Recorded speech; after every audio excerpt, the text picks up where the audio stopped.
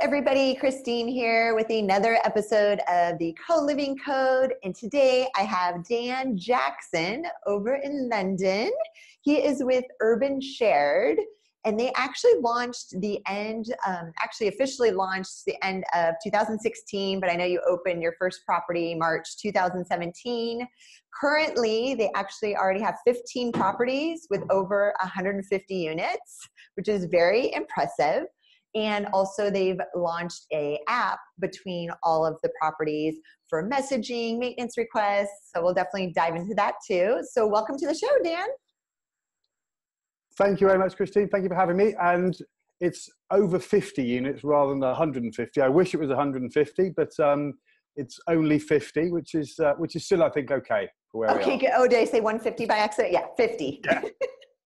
Got it. So let's start with how you decided to start and get involved in a co-living. Let's start there. Okay. So I've been living in Southwest London since the mid-90s. I've got two kids. One's 15, one's 12, and the market in this part of London is expensive, and there is a proliferation now of shared housing. So my motivation is really because my children, if they're going to live near me, are going to need to live in shared properties. And quite frankly, the standard has not really changed, certainly in this part of London, since I can remember. So I'm on a mission really to improve the quality of shared housing, to introduce the concept of co-living into properties, initially in Southwest London, and then, let's see where we go from there. I love that. And then what are some different amenities and some things that set you guys apart?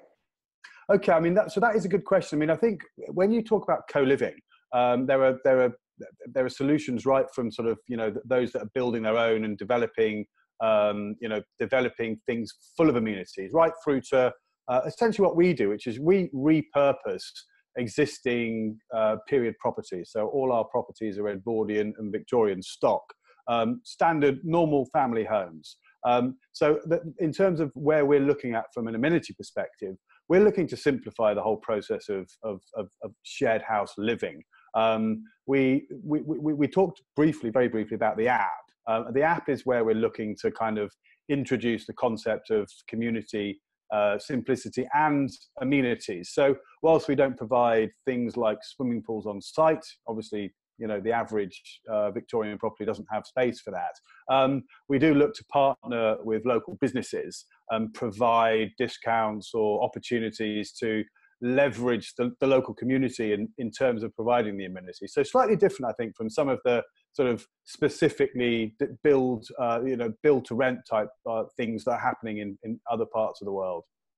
Perfect. And then are you guys purchasing, or are you guys doing a long-term lease on the properties? So we're doing long-term lease at the moment. I mean, we've got a selection. We've got a couple of our own, but predominantly we use over here in the UK a concept called rent to rent. So essentially, we find landlords through agents or directly to landlords who are interested in a more commercial relationship with regards to their property.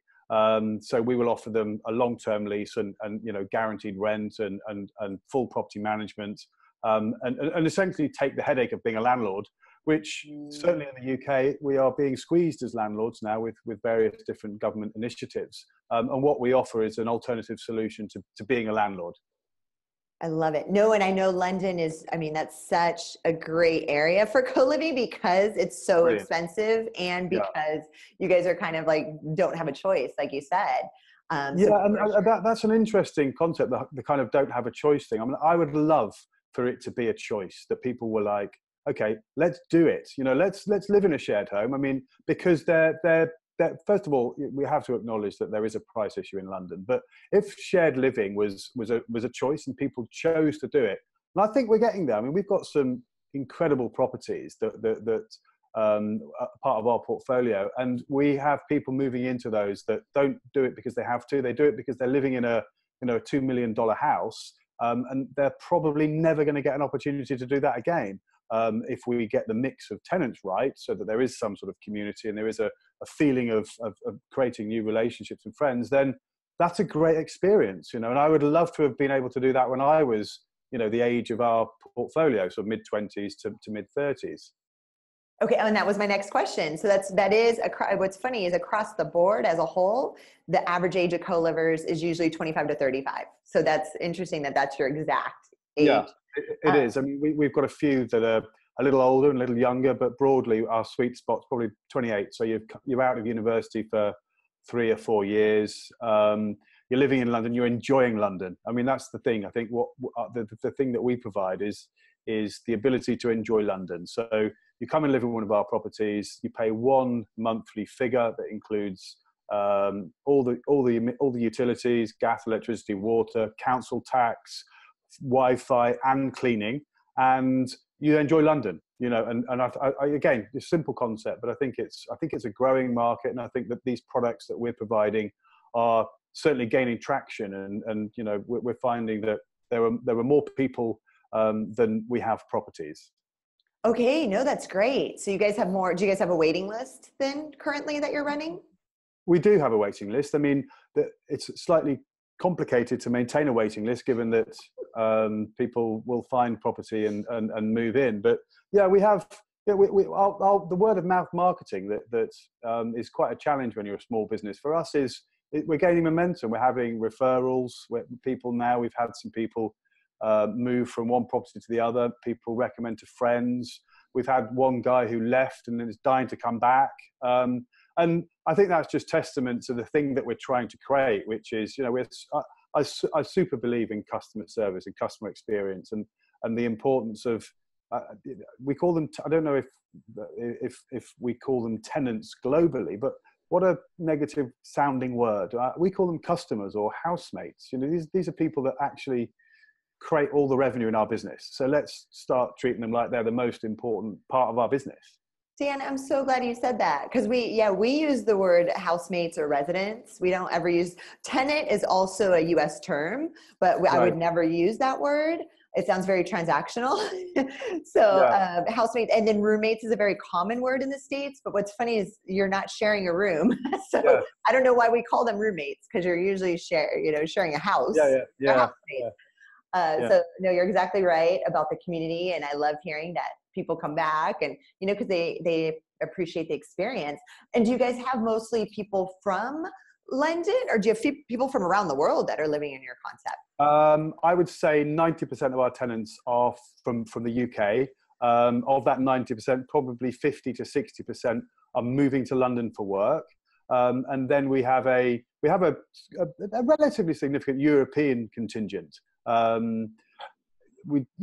don't think we don't have many Americans or any Americans. We have Australians, New Zealanders, South Africans. I mean, there's a big kind of community of New Zealand, South Africans, Australians in London, and they love Clapham. And Clapham is a fantastic part of Southwest London. In fact, we've just taken on a new property today. We've been kind of up there, getting excited about what we can do with the space and stuff. And round there is very much Australian, New Zealand, and Kiwi. So we have a fair amount of people from that part of the world. Love that. And then you said you do a monthly minimum. So is your lease term for your residence, is it month to month? Is it a 6-month lease? Like, what do you ask? The property law in the UK requires us to offer at minimum a 6-month lease. That's quite interesting, because some of the models that we've looked at, certainly in terms of some of the big American co-living organizations, have a little bit more flexibility in terms of the commercial relationship with their housemates. We have to offer 6-month leases. And it's called an AST in the UK. People can stay for less, but what we can't do is ask them to leave earlier if we need to. So it's a bit of a challenge. I mean, the law in the UK is very much focused on maintaining tenants' rights, housemates' rights. And as landlords, we need to kind of make sure that we're aware of that. I mean, I would love to replicate some of the models that I've seen in the States with regards to the ability to freely move around our portfolio, which is something that we are looking to offer through our app. The logistics behind moving a tenant, a housemate from A to B is in itself quite challenging. But when we introduce the legality around moving and then looking at the legality of the paperwork and making sure that if a tenant moves, you need to start the lease again. All those sorts of things are quite challenging. And I hope to see some sort of kind of acknowledgement of our business model, I think, in the future that makes things like that easier, because people want to be able to do that. You know, imagine if you find a great landlord, a great property management company, you could lease with them, you know, and throughout that 10-year period. And, you know, we look at lifetime value of customer. And when you start to look at a housemate as a 10-year customer, or even beyond, it's a valuable proposition. So we like the idea of trying to retain and trying to, you know, create value and give them the product that works for them as they you know, potentially become home buyers. Very interesting. I did not know how strict it was over there with the lease terms and switching properties. You're right. It's much easier over here. It's way easier. Yeah. I think we take that for granted. So it's funny. So being in again, back to that, I know we're talking about both the actual operation of a co-living home and then the tech side with your app. Because I'll tell you this much, you know, being in prop tech, London is honestly on the forefront. I think we're a little bit behind on the prop tech stuff. You guys are really pushing for that.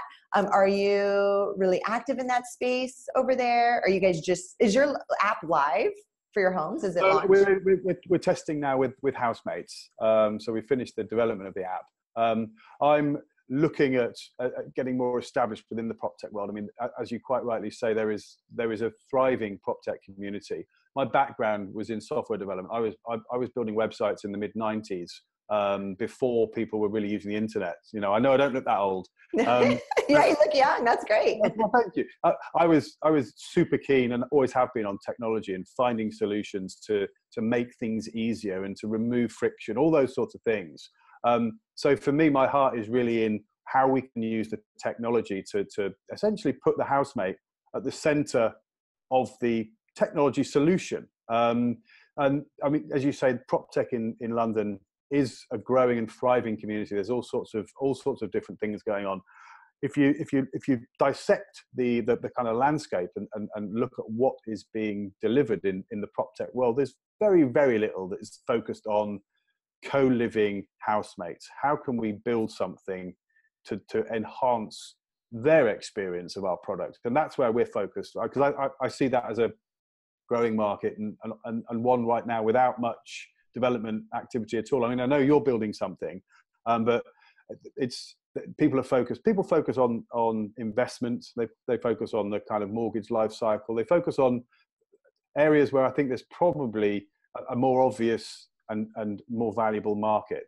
I think they're missing a trick, personally. I think that the co-living market, housemates, I think they're going to need technology. I think this marketplace is going to grow, and whoever can deliver enhanced technology solutions into that space, I think will win. Yeah, no, and that's, you know, it blew my mind. You know, again, we have housemates from around the world that stay with us here in Los Angeles. And, you know, it's like, how can you not just take an app and see, okay, here's co-living homes around the world and who's living, like the bios of who's living in those homes. You know, I mean, because honestly, usually it's who's living in the home. It's not the home itself, right? We've lived in some really nice houses, but we've lived in some not so great. And honestly, it was the people living in that home that we got to grow alongside of and learn from. And if we could see bios and just say, okay, great. Like, I want to jump to London for the month of January. Here's availability. Boom, boom, boom. You know, credit check, everything just in, I mean, there's no reason why we can't be done. So I think I was waiting for somebody else to build it. And now, yeah, I mean, we're doing it, but, and just great. The community aspect, right? So can you easily message or reach out to people at a different co-living home and check, you say, hey, how's your experience? You know, and just build that ecosystem, that infrastructure. So, no, I think there's so many cool ideas, aren't there? I mean, we focused on 4 or 5 key pieces of functionality in the app. We have WhatsApp groups for every house. So what we've done is we've built that into the app, and we've made messaging context sensitive. So, for example, our WhatsApp groups at the moment, if you look through one of our houses, it includes maintenance issues, it includes notifications of visits, it includes requests for meter reads. it includes everything, and actually deciphering it and reading through it and figuring out what we've done and who's responded is quite complicated. So we've made messaging context sensitive. So you've got an area where you can report a maintenance problem, and the back end of the platform enables us to categorize it and monitor the resolution of that particular incident in a reportable way. And I love that. We had some conversation with people saying, "Oh, you're not just building WhatsApp within your own platform," but we now have all the data, or we will have all the data of all the communications that we have with our tenants. We'll be able to identify properties that are more or less cost effective to operate, because we'll know how many maintenance items are coming in. We'll know which of our contractors are delivering value and responding to problems quicker. And whilst I said initially that our app is really focused on the housemate, those sorts of pieces of functionality, I mean, the housemate is really benefiting, but so is, our landlords, and so are we as a business. So we're really understanding how to manage more effectively, and then we can scale. So the app has got, a number of different things that I think are going to help both us and tenants, housemates, and landlords. And you guys are scaling quickly already so imagine now with this tool, with the app, to be able to do that, and the reporting. You're right, because then you could track, like, okay, which house has the most maintenance requests, which one, you'll have that data, and the data is really important. Yeah, the data is super important. I love it. So Dan, tell me, I always ask everybody on my show this question: what's your very favorite part about the co-living industry, about running a co-living concept? Oh, that's a great. I'm just excited by the idea of. I have a vision every time I go and look at a property. I think, will my daughter? Could I make this a place that my daughter would like to live? What kind of things could we do to really make this a memorable experience? I didn't have a bad sharing experience, but it's not memorable. So what could we do to make this cool? And I like the idea of innovating. I like the idea of reducing friction to do things in a more efficient way. But actually, one of the pieces of the business that I really enjoy doing is I love doing viewings. Actually, there's myself, and we have, there's just the two of us in the business at the moment. And viewings for me it's enjoyable because we can see that. And to be fair, some potential housemates might just be saying this, but when we show people around, they always say, "This is the best house we've seen." And I'm not bragging, that's what people say. And I show them the app, and I show them the things that we're doing, and I explain the things that we're trying to do. And I think that we are moving the needle on shared housing in Southwest London. There are a couple of other companies doing exactly what we're doing in exactly the same space. But I think we're making a difference. And I like the idea of being able to do that, I love that. So when is I'm trying to get out to London finally, but I'm wondering when your weather is going to, would it be March? I'm guessing. Probably wait till March. March, no, maybe April, May, I think, when it's, okay. Yeah. No, because you guys, again, I love what you guys are doing out there. And, I travel a lot, but I haven't spent time in London yet. So right. It'll be sooner than later, but I got to mentally prepare, I think. Yeah, if I'm going to go in the winter time. But no, that's just fabulous. I love everything you guys are doing, and just how you think about, creating that experience for people and creating an amazing living environment, and that you use, your daughter, that's the perfect customer avatar, right? And that was my next question. So is it male, female? What's the split on male and females? That's a good question. It's probably close to 50-50. I mean, what we try and do is we've got properties from 2 bedrooms all the way up to 6 bedrooms. And what we try and do when we get above 4 bedrooms is make sure that there's a 50-50 split. So if we have a male housemate leave, we'll always try and replace with another male. I think it's important that we maintain the kind of balance in properties. So it's probably close to 50-50. Oh, that's great. Okay. I'm hearing more and more of that lately, which is great. Okay. That's good. Yeah. We have had, we have some interesting viewings where we might have, for example, a female flatmate that feels uncomfortable with sharing with males. and invariably that might mean that she's not ideal for our environments. But we sometimes talk the idea of an all-female house, an all-male house. We've often considered the idea of maybe a house of people that work in fintech, so that they have immediately a connection. And those sorts of ideas are things that we're toying with. But right now, we find that people find houses. People who want to live in Clapham all tend to be of the same age, in the same industries. People who want to live in balance, similar. So we find that actually the inquiries that we get are almost 50-50 in terms of kind of the male-female ratio at the moment. Interesting. Okay, good. Okay, no, that's very interesting. So it's not necessarily themed in any of the homes by career or anything. Okay, no, that's great. And then, so this is my final question. The question I ask everybody too is, where, Dan, do you see co-living as an industry going in the future? I think that it's growing without a shadow of a doubt. We look at our metrics and see what some big organizations are predicting in terms of, the cities of the future. I think that if we could fast forward to 10 or 15 years time, I think co-living will be a proper thing. I think we'll probably find that there will be some big players who, whether it be hoteliers or different and large players in property, I think they'll really embrace the idea of co-living. I think legislation will have to change in order to accommodate and make it easy to do that. I think it'll become much more acceptable than it ever has done. Looking at the statistics and looking at the property market in London, it's an obvious solution to an increasingly difficult to solve problem. We have more people than properties. The mayor of London, who actually just lives down the road from me, his children go to my kids' school. He talks about dense living. He talks about building high rises, blocks of flats, which we built in the 60s in London. That takes huge amounts of planning. That takes huge amounts of investment, and it takes a lot of time. We can find a Victorian or an Edwardian property and create 5 homes within a week or within a month for 5 people that want to be able to live like that.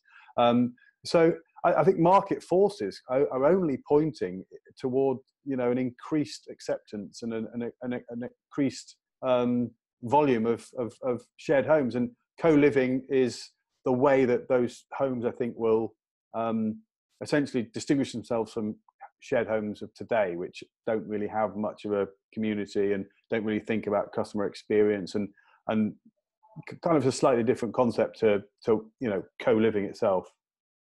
Love that. Love that answer. So yes, definitely, Dan, thank you so much for this interview. Thank you. And thank you very much. Nice to speak to you. No, same here. And definitely I will have all your contact information. People can check out UrbanShared. Your website's beautiful. Love your Instagram. Love what you guys are doing. And then I will definitely come visit soon. You're more than welcome. So okay.